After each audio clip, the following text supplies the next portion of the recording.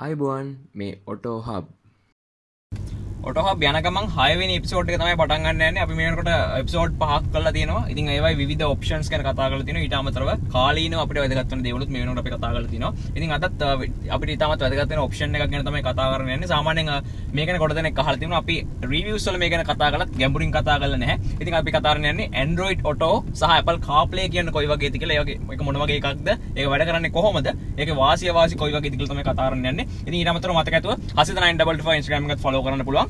ඉතින් අපි බලමු මේ Android Auto Apple CarPlay කොයි වගේද කියලා මේ Auto Hub යන ගමන් episode 6.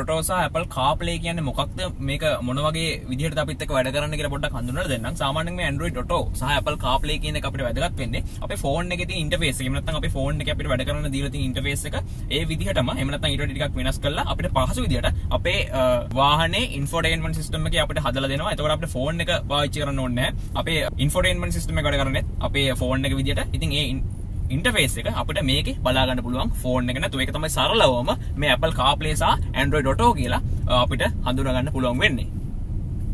වැඩේ පටන් ගන්න කලින් මම අද ගන්න තියෙන devices ගැන මුලින්ම හඳුන්වලා දීලා ඉන්නම්. මුලින්ම CRV 2018 එකේ infotainment system එකක් ඕගලන්ට බලා ගන්න පුළුවන් වෙනවා. ඊට අමතරව Android Auto සහ Apple CarPlay කියන options දෙකම ගැන කතා කරන ඉඳලා iOS එක රන් වෙන iPhone එකක් ඒ වගේම Android OS එක රන් වෙන Android device එකක් මේ විදිහට ගෙනල්ලා තියෙන phones දෙකක්.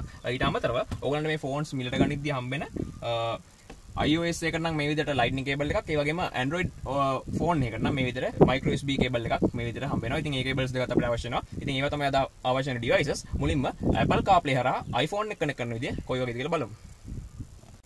මුලින්ම iPhone එක මේ විදිහට අපේ cable එකට connect කරගන්නවා lightning cable එකට. ඊට පස්සේ අපේ center console area වලදී කතා කරපු එක option එකක් තමයි මේ තියෙන USB out එක. ඉතින් අපිට මේ option එක තියෙනවා නම් අපේ තියෙන USB out එකේ phone එක mark එකක් මේ විදිහට බලා ගන්න පුළුවන් වෙනවා. USB ports කිහිපයක් තියෙනවා නම් අපේ phone එක mark එකේ තියෙන USB port එකට තමයි අපි මේ වෙලාවේ මේ cable එක connect කරන්න ඕනේ. අපේ 1.5 ampere port එකේ මේ විදිහට phone එකේ mark එකක් තියෙනවා. අපි කෙලින්ම මේක connect කරගන්නවා මේ විදිහට.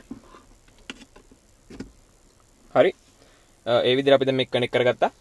අපි ඊළඟට බලමු මොකද වෙන්නේ කියලා. ඔයගලන්ට පේනවා ඇති මේ විදිහට iPhone is connected කියලා වැටෙනවා. ඊට පස්සේ ඔයගලන්ට පේනවා ඇති මේ අපේ main menu එකේ මේ විදිහට Apple CarPlay කියන option එක ඇවිල්ලා තිනවා. සාමාන්‍යයෙන් Apple CarPlay එක ටිකක් lazy connect කරන්න. මොකද මේකට විශේෂ applications වගේ දේවල් phone එකට install කරන්න අවශ්‍ය වෙන්නේ නැහැ. මේ විදිහට කෙලින්ම phone එක connect කරාම අපේ infotainment system එකේ මේ විදිහට බලා ගන්න පුළුවන් වෙනවා. අපි යන් මේකට මොනවද තියෙන්නේ කියලා බලන්න. ඉතින් Apple CarPlay එක මේ විදිහට ඉන්ටර්ෆේස් එකක් විතර බලා ගන්න පුළුවන් වෙනවා. ගොඩක් ලේසි. ඔයගොල්ලන්ගේ iPhone එක වගේම තමයි. කිසිම වෙනසක් නැහැ. ඒ icons ඒ විදිහටම තියෙනවා. නමුත් සීමා සහිත ප්‍රමාණයක් තමයි තියෙන්නේ. අපේ iPhone එකේ තියෙන ඔක්කොම application මේක access කරන්න බෑ. මේ විදිහට අපේ phone එක, ඒ වගේම අපේ music, අපේ maps, ඒ වගේම messages, ඒ වගේම තවත් ඒ විදිහ ටිකක් තියෙනවා. ඊට අමතරව මේ පැත්තෙන් අපේ අනික් applications කිහිපයක් බලා ගන්න පුළුවන් වෙනවා. ඊට අමතරව අපේ iPhone එක හරහා මේකේ තියෙන මේ menu එක customize කර ගැනීමේ හැකියාවකුත් තියෙනවා. ඒකත් ගොඩක් වැදගත්. මේකට අපිට අවශ්‍ය වෙන options එහෙම නැත්නම් අවශ්‍ය වෙන applications මේ තියෙනවා අයින් කළා ඒකට යොදා ගන්න පුළුවන්. විශේෂයෙන්ම අපිට මේක වැදගත් වෙන එකේ maps කියන එක, ඒ වගේම phone එක. ඉතින් අපිට වෙනම phone එක use කරන්න ඕනේ නැහැ වාහනේ යද්දි. අපේ infotainment system එක කරා මෙන්න මේ විදිහට අපේ phone එකේ තියෙන contact list එක බලා ගන්න පුළුවන්. අපිට call එකක් ගන්න පුළුවන්. ඒ වගේ දේවල් කරන්න පුළුවන්. ඊට අමතරව අපි ආපහු menu එකට ගියොත් මෙන්න මේ විදිහට අපේ music play එක බලා ගන්න පුළුවන්. අපේ phone එකේ තියෙන සියලුම music ඒ වගේම iTunes වගේ ගොඩක් දේවල් මේ හරහා අපිට access කරන්න පුළුවන්. ගොඩක් වැදගත් වෙනවා. ඒ වගේ ගොඩක් options තියෙනවා. ඉතින් අපි ඊළඟට බලමු මොනවද තියෙන්නේ කියලා. ඉතින් ඊට අමතරව අපිට දැන් මේකෙන් අයින් වෙන්න ඕන නම් මේ විදිහට Honda කියන එක press කරාට පස්සේ අපිට ආපහු අපේ main menu එකට යනවා. අපිට අවශ්‍ය වෙලාවට Apple CarPlay කියන option එකට යන්න පුළුවන්. ඊට අමතරව Apple CarPlay එකේ තවත් විශේෂ options ගැන කතා කරනවා නම් සාමාන්‍යයෙන් අපිට message එකක් එහෙම නැත්නම් WhatsApp message එකක් ආවම මෙන්න මේ විදිහට අපේ display එකේ එක pop up වෙනවා. එහෙම නැත්නම් අපිට උඩින් පෙන්නනවා කවුද message එක එව්වේ කියලා එයාගේ නමත් එක්ක. ඒක ගොඩක් වැදගත් වෙනවා. අවසාන වශයෙන් මේකේ තියෙන ඉතාමත් වැදගත් option එකක් ගැන කියන්නේ ඒ වගේ ඒක තමයි Apple Siri එක connect කර අපිට සම්බන්ධ වෙන්න පුළුවන් අපේ voice command සරහා. ඉතින් අපි ඒක කරන්න කොහොමද කියලා පොඩ්ඩක් try කරලා බලමු. ගොඩක් interesting වැඩක්. ඉතින් අපි බලමු ඒක කොහොමද කරන්න කියලා. මුලින්ම මම මේකේ call එකක් ගන්න ඉතින් තමයි ඔයාලට කියන්න යන්නේ. මෙන්න මේ විදිහට අපිට පුළුවන් මේ අපේ voice command button එක long press කරලා අපිට එනවා අවස්ථාවක් අපේ command එක දෙන්න. එතකොට අපිට අවශ්‍ය දේ කිව්වහම Apple Siri අපිට support කරන අපි බලමු කොහොමද වෙන්නේ කියලා. Call Shanaka. Calling Shanaka. Mobile. ඔයාලට පේනවා දැන් call එක යනවා. මම touch කරේ නැහැ. කම voice command එකෙන් තමයි මේ call එක යන්නේ. ඊට අමතරව අපිට text message එකක් ගහන්න පුළුවන්. එහෙම නැත්නම් අපේ voice command එක හරහා දෙන වචන type කරලා ඒක කෙනාට යවන්න පුළුවන්. අපිට type කිරීම අවශ්‍යතාවයක් නැහැ. අපි ඒක කරන්නේ කොහොමද කියලා බලමු. Send a text message to Shanaka. What do you want to say? Hi Auto Hub. Your message to Shanaka says hi to hub. Ready to send it? Send. Okay, it's sent. ඒ විදිහට අපිට message එකක් ගෙන ගන්න පුළුවන් අපේ phone එකට. එහෙම නැත්නම් යාළුවෙක්ට message එකක් යවන්න පුළුවන්. අපිට type කිරීම අවශ්‍යතාවයක් නැහැ. ගොඩක් වැදගත්. ඊට අමතරව අපිට music එකක් එහෙම නැත්නම් අපේ phone එකේ iPhone එකේ තියෙන music play කරන්න පුළුවන්. අපි බලමු මේක කොහොමද කරන්න කියලා. Play music. Okay. මේ විදිහට අපිට music එකක් play කරන්න පුළුවන්. අපේ තියෙන අපේ phone එකේ තියෙන music play කරන්න පුළුවන්. ඒ වගේම ඒවා නවත්වා ගැනීම හැකියාවක් තියෙනවා.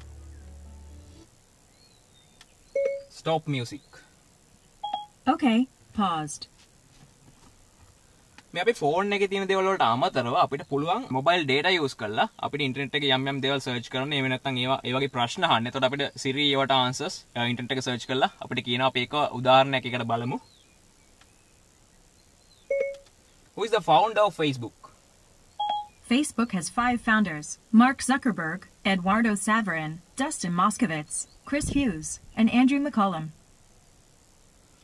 ඉතින් ඔයගොල්ලෝ දකින්න ඇති මේකේ Siri එක වැඩ කරන්නේ කොච්චර ඉන්ටරෙස්ටින්ද කියලා. ඉතින් ගොඩක් ඔප්ෂන්ස් තියෙනවා. ඉතින් සාමාන්‍යයෙන් මේ දෙක කම්පෙයාර් කරද්දී අපිට Apple CarPlay එක තමයි ටිකක් user friendly කියන්න පුළුවන් Android Auto එකට වැඩිය. නමුත් Android Auto එක කොයි වගේද කියලා අපි දැන් බලමු. Android Auto ගැන කතා කරද්දී ටිකක් Apple CarPlay එකට වඩා ටිකක් user friendly කියන එකෙන් පොඩ්ඩක් මිදලා තියෙනවා කියලා තමයි මට හිතෙන්නේ. මොකද අපිට මේක සඳහා app එකක් install කරන්න වෙනවා. සාමාන්‍යයෙන් මේකට එන app එක ලංකාවේ අපිට support කරන්නේ නැහැ. Play Store එකකින් මේක ගැනීමේ හැකියාවක් නැහැ. ඉතින් ඔයගලන්ට APK version එකක් විදිහට Google එක හරහා download කරන්න පුළුවන්. මම link එකක් පල්ලෙහා description එකේ දාලා තියන්නම්. ඔයගලන්ට පුළුවන් ඒක හරහා ගිහලා download කරන්න. ඉතින් අපි මේක මම මේකට මේ වෙනකොට ඒක install කරලා තියෙන්නේ. අපි බලමු මේක කොහොමද connect කරගන්න කියලා. අපි iPhone එකේ සඳහන් කරපු විදිහටම තමයි මේ විදිහට අපි අපේ කේබල් එක කනෙක්ට් කරගන්නවා. ඊට පස්සේ අපේ USB port එකට අපේ කේබල් එක මේ විදිහට කනෙක්ට් කරගන්නවා. මම මුලින් පෙන්නපු විදිහටම අපේ ෆෝන් එකක් ගහලා තියෙන port එකට 1.5 ampere port එකට මේක කනෙක්ට් කරගන්නවා. ඊට පස්සේ අපි මේකේ app එක install කරලා තියෙන හින්දා මේ විදිහට ඔයගොල්ලන්ට Android Auto කියලා වෙන්නවා. සාමාන්‍යයෙන් ඔයගොල්ලන්ගේ app එක install කරලා නැත්නම් මේ විදිහට මේක connect වෙන්නේ නැහැ. අපි මේක ඇතුළට යන් මේ interface එක කොයි වගේද කියලා බලන්න. මෙන්න මේ විදිහට තමයි අපේ Android interface එක බලා ගන්න පුළුවන් වෙන්නේ. එහෙම නැත්නම් Android Auto workplace එක බලා ගන්න පුළුවන් වෙන්නේ. ඔයගොල්ලන්ට පේනවා ඇති අපේ තියෙන ඔක්කොම notification මේ විදිහට මෙතනට අවිල්ලා තියෙනවා. අපේ WhatsApp messages, අපේ calls, ඒ වගේ ගොඩක් දේවල් මේකට අවිල්ලා තියෙනවා. ඊට අමතරව අපිට මේකෙත් මම කලින් කතා කරා වගේම අපිට maps මෙතනින් access කරන්න පුළුවන්. Google Maps හරහා. ඊට අමතරව අපේ calls මෙතනින් access කරන්න පුළුවන්. අර අපි Apple CarPlay එකේ කතා කරන විදිහම තමයි. ඊට අමතරව අපේ main menu එක තමයි මෙතනින් තියෙන්නේ. එහෙම නැත්නම් මම කලින් පෙන්නපු interface එක තමයි මෙතනින් අපිට ආපහු බලා ගන්න පුළුවන් වෙන්නේ. ඊට අමතරව අපේ music play එක මෙතනින් බලා ගැනීමේ හැකියාවක් තියෙනවා. ඉතින් ඊට අමතරව Apple Siri වගේම අපිට Google Assistant හරහා මේකට commands දීලා මේක ගොඩක් වැඩ කරගන්න පුළුවන්. සාමාන්‍යයෙන් Android වල මම දකින user friendly ම දේ තමයි මේකේ තියෙන maps. ඉතින් අපි maps වලට කොහොමද යන්නේ? එහෙම නැත්නම් maps වලින් කොහොමද වැඩක් කරගන්නේ? මේ Google Assistant හරහා කියලා පොඩ්ඩක් බලමු. මොකද මම සම්පූර්ණයෙන්ම voice command දෙන විදිය මම Apple Siri එක කතා කළා. ඉතින් මේකේ මම මේ හැමදේම අපෝ කරන්න යන්නේ නැහැ. අපි මේකේ map එකක් එහෙම නැත්නම් අපිට direction එකක් දීලා එතනට යන විදිය කොහොමද කියලා බලමු. Hey Google. Hello, that's hello in Portuguese. How can I help? Give me direction to Colombo. Colombo is 3 hours and 3 minutes from your location by car in moderate traffic. ඔයගොල්ලන්ට පේනවා දැන් ඇති දැන් මම කොළඹ වල ඩිරෙක්ෂන් ඉල්ලුවා. ඉතින් ඒගොල්ලෝ මේ විදිහට අපිට ගොඩක් සජෙෂන් දීලා තියෙනවා. සාමාන්‍යයෙන් ඔයගොල්ලෝ Google Map ඔයගොල්ලෝ ෆෝන් එක යූස් කරලා තියෙනවා ඇති. ඒ විදිහට කමාන්ඩ් එකක් කරා මම මේ විදිහට Google Maps අපේ Google Assistant කරා මේ විදිහට ඔයගොල්ලන්ට පෙන්වනවා. ඉතින් ඒ වගේ දේවල් තමයි මේ ඔප්ෂන්ස් දෙකේ කතා කරන්න තියෙන්නේ. මම අර කලින් කියපු calls ගන්න text message ගන්න ඒ වගේ දේවලුත් මේ Google Assistant නාර අපිට කරගන්න පුළුවන්. මම ඒක කරපින් තමයි මේක ආපහු කරේ නැත්තේ. ඉතින් ඒ වගේ දේවල් තමයි මේ Apple Carplay සහ Android Auto වල අපිට කතා කරන්න තියෙන්නේ. ඉතින් අද ඔයගොල්ලෝ දකින්න ඇති මේ Apple Carplay වගේම Android Auto කොහොමද වැඩ කරන්නේ, මේකේ කොහොමද තියෙන options, අපිට මොන වගේ වැඩද මේකෙන් ගන්න පුළුවන් කියලා. ඉතින් මේකේ වාසි අවාසි පැත්තත් මම පොඩ්ඩක් කතා කරනවා. සාමාන්‍යයෙන් වාසි ගැන කතා කරද්දී මේ සම්පූර්ණ ක්‍රියාවලියම වාසියක් විදිහට තමයි මම දකින්නේ. මොකද අපිට ෆෝන් එකක් අතර ගන්න ඕනේ නැහැ. ඒ වගේම මේක දිහා බලන්න ඕනෙත් නැහැ. Apple Siri ඒ වගේම Google Assistant හරහා මේකේ command දෙන්න පුළුවන්. ඉතින් ඒ වගේ ගොඩක් වාසි තියෙනවා. මට වාසි එකින් එක කියන්න බෑ. සම්පූර්ණ මේ option එකම අපේ driving පහසු කරන්නේ දිනදා ජීවිතේ තමයි ගොඩක් වැදගත් වෙන්නේ. ඉතින් ඒක ගොඩක් වැදගත් වෙනවා. ඉතින් මේකේ අවාසි ගැන කතා කරද්දී මම ලොකු අවාසියක් දකින්නේ නැහැ. විශේෂම දේ තමයි අපිට මේක ඒ ක්‍රියාත්මක කරන ඒ සම්පූර්ණ වෙලා කාලය තුල මේක ප්ලග් කරන්න ඕනි. සාමාන්‍යයෙන් ඔයගොල්ලෝ පවර් බෑන්ක් එකක් වගේ යූස් කරනවා නම් ඒකට ආවෙනික කේබල් එකක් අපිට හම්බ වෙනවා, පොඩි කේබල් එකක්. ඉතින් ඒකදී අපිට වයර් එක පැටලෙන්නේ නැහැ. නමුත් අපිට මේවට භාවිත කරන්න වෙන්නේ අපේ ෆෝන් එකට ඔරිජිනල් වෙන කේබල්. ඉතින් ඒක සාමාන්‍යයෙන් මීටරයක් එකමාරක් වගේ දිගයි. ඉතින් ඒක මේ වගේ තැනක ගහලා ෆෝන් එකේ ඉඩ දාලා තියද්දි පැටලෙන්න පුළුවන්. ඔයගොල්ලෝ බහිද්දි පැටලලා ෆෝන් එක වැටෙන්න පුළුවන්. ඒ වගේ අවාසි තියෙනවා. ඒවා සැලකිය යුතු දේවල් විදිහට මම දකින්නෙත් නැහැ. නමුත් ඒ වගේ වාසි අපිට මේක බලා ගන්න පුළුවන්. ඉතින් ඔයගොල්ලෝ දකින්න ඇති Android Auto සහ Apple Carplay කොහොමද වැඩ කරන්නේ, මේක වාසිය කොයි වගේද, මේක මොන වගේ ඔප්ෂන් එකක්ද කියලා ඔයගලන්ට දාලා අවබෝධයක් ඇති කියලා මම හිතනවා. ඉතින් මේ වගේ ඔප්ෂන්ස් ඒ වගේම කාලීනව අපිට වැදගත් වෙන දේවල් වගේම තවත් ගොඩක් දේවල් Auto Hub යන ගම එපිසෝඩ් එකක් කතා කරන්න බලාපොරොත්තු වෙනවා. ඊට අමතරව vehicle reviews ඒ වගේම talk shows ඒ වගේම face to face episode ගොඩක් ඉස්සරහට එනවා. ඉතින් මතක ඇතුව අපේ YouTube channel එක subscribe කරන්න, අපේ Facebook එක like කරන්න, අපේ Instagram එක follow කරන්න, මතක ඇතුව hasidrain_Instagram එකත් follow කරන්න. ඉතින් සිංහලෙන්ම වාහන ගැන දැනගන්න මේ Auto Hub